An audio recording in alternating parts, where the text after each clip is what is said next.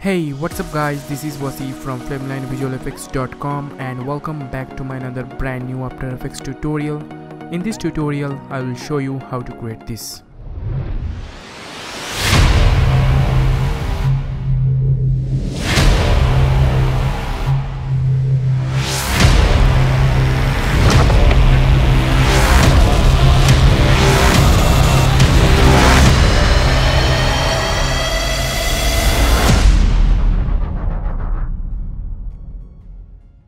This video is sponsored by VideoLancer.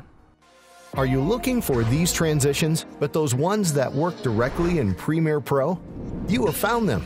Yes, this is the Premiere Pro version of the most popular transitions for today. More than 1,000 seamless transitions with smooth professional animation. Zoom transitions. Slides. Glitch. Light leaks. Split, and many other things. Just choose the appropriate transition and drag it to the timeline. It's ready. Do you make video blog, wide format film, or vertical video for Instagram? No problem. This package is optimized for any aspect ratio. Do you need sound design? Every transition includes sound effect. Do you want to move the zoom target? It's quite possible. Using our transitions can make your video project more professional. Seamless transitions for Premiere Pro. Lift your videos to the next level. Are you looking for an amazing professional transition? Then don't forget to check VideoLancer. Link in the description box below, so please check this out. Can I get 500 likes for this tutorial? If yes, please hit the like button. Okay, so let's get started. Okay, so first create a new composition. And let's call it text. And I'm going with same 1920 1080p, frame rate 30 and duration make it 6 seconds long, then click on OK. Okay, now we are create a text layer, so right click new, then click on text, then type your text here. I type in Taylor, then make it center,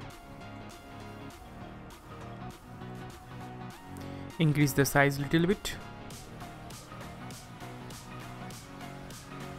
Okay, now pre-compose this layer, so right click pre-compose and select move all attributes, then click on OK. Okay, let's import our project files. You can download these project files from link in the description box below, so please check this out. Okay, now select this metal texture layer and place it into your timeline, then change the track matte to alpha matte. If you don't see the track matte button, simply click here, then change the track matte to alpha matte. Okay, now select this layer and press Ctrl+D to duplicate this layer, then turn on visibility of this layer, then go to effect and preset window and search for fill, then select this effect and apply onto this layer, then fill color, set it black. Then again go to effect and preset window and search for bevel alpha. Then select this effect and apply onto this layer. Then change the light angle and then edge thickness set it 1.5. Then change the layer mode to add. Okay, now make another copy of this layer. So press Ctrl+D to duplicate this layer. Perfect. Okay, now we are going to create another composition, so go to composition, new composition, and let's call it main. Then click on OK. Okay, now go to project window and then select our background and then place it into this timeline. Then select the text comp and put it above the background layer. Perfect. Okay, now open this Taylor comp layer, then copy this text layer by pressing Ctrl+C, then go to main comp and then press Ctrl+V to paste the layer. Okay, now turn off visibility of this layer. Okay, now we are create a solid layer, so right click new, then click on solid and rename it to SABER. Then click on OK. Okay, now go to effect and preset window and search for SABER. You can download this free plugin from link in the description box below, so please check this out. Then select this effect and apply onto this black solid layer. Okay, now change some settings. Glow intensity set it 30%, glow spread set it 0.2, and then glow bias set it 0.6, and then core size set it 1.5. Then go to customize core, and then core type set it text layer, then text layer set it our tailor, and then start size set it 0, and then end offset set it 0.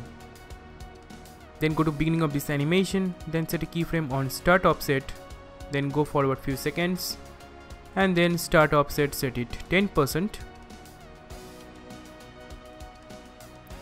Perfect. Then set a keyframe on end offset, then go forward few seconds, and then end offset set it 10%. Perfect. Now select this layer and press U to open keyframes. Okay, now go to beginning of this animation and set a keyframe on max evolution, then go forward 2 seconds, and then max evolution set it to 18 degree.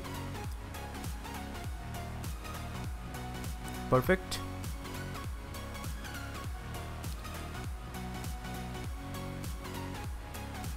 Okay, now change the layer mode to add,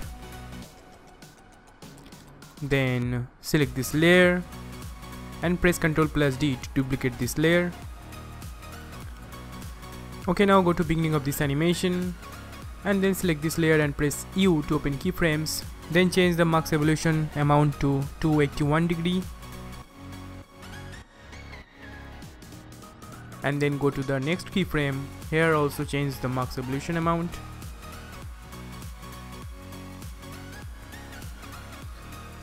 Okay, let's change the color. You can choose your own color. I am going with orange color.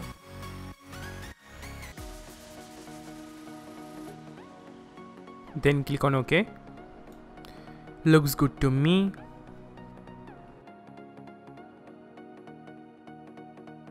Okay, now make all layer 3D. Also turn on motion blur for all layers.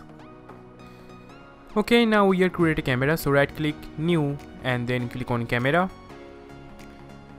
Then click on OK.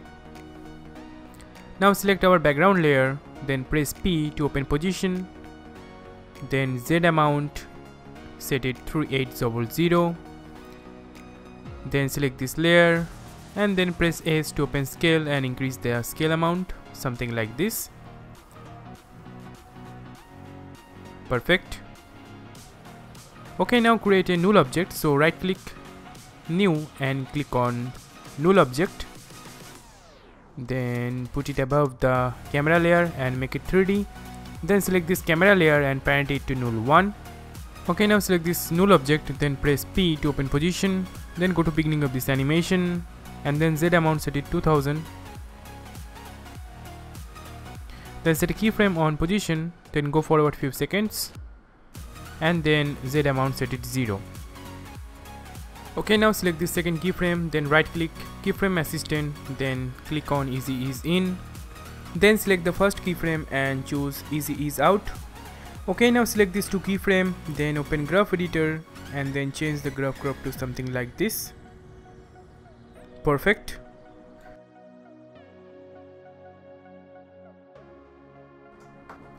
Okay, now create another null object, so right click, new, and click on null object and make it 3D layer, then select the null 1 and then parent it to null 2, then go to beginning of this animation, then press P to open position, then set keyframe on position and then go to end of this animation, then decrease the Z amount little bit.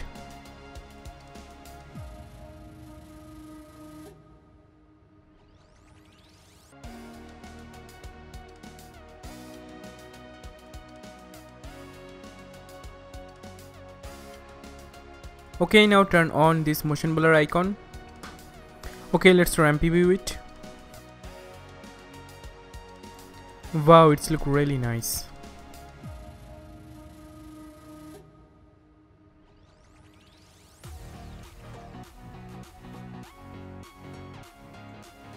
Okay, now go to project window and select this light layer and then place it into this timeline. Then change the layer mode to add. Okay, now we are going to create a adjustment layer, so right click new and then click on adjustment layer. Then go to effect and preset window and search for brightness and contrast. Then select this effect and apply onto this layer, and then brightness set it -30 and contrast set it 20. Then go to effect and preset window and search for noise. Then select this effect and apply onto this adjustment layer, and noise amount set it 5%. Again go to effect and preset window and search for sharpen. Then select this effect and apply onto this adjustment layer, and then sharpen amount set it 20. Okay, now here create a black solid layer, so right click new and click on solid and rename it to Flimlion.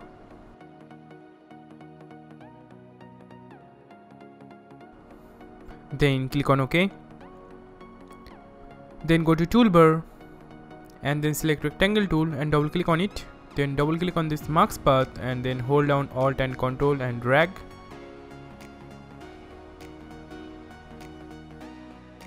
And then click on invert.